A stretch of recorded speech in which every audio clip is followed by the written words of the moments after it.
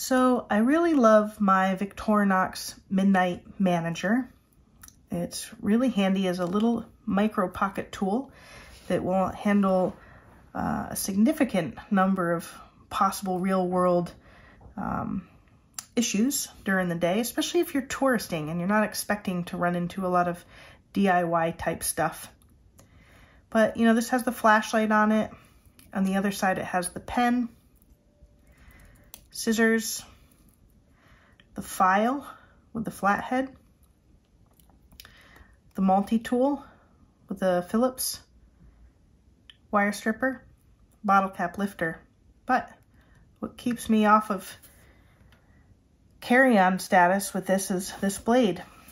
So I thought to myself, what can I do to mimic this Midnight Manager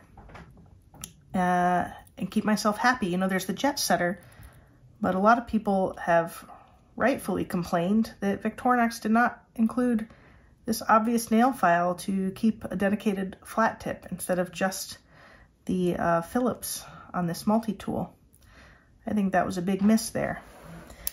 So my solution was to go on eBay and spend $12 on this little regular manager.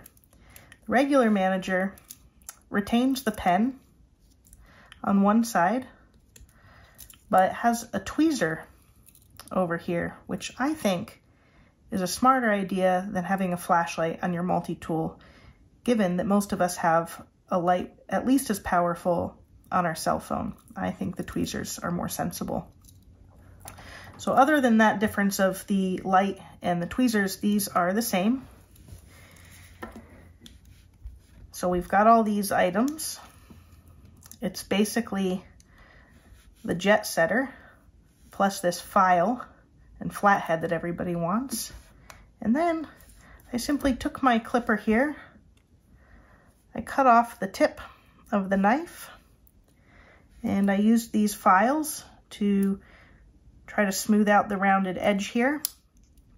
Really, I could have gotten away with one file. I used a vise at one point. Not really necessary. I think all that's really necessary are perhaps these two things here. But it's great insofar as this is like a butter knife. This is absolutely not going to slice through anything.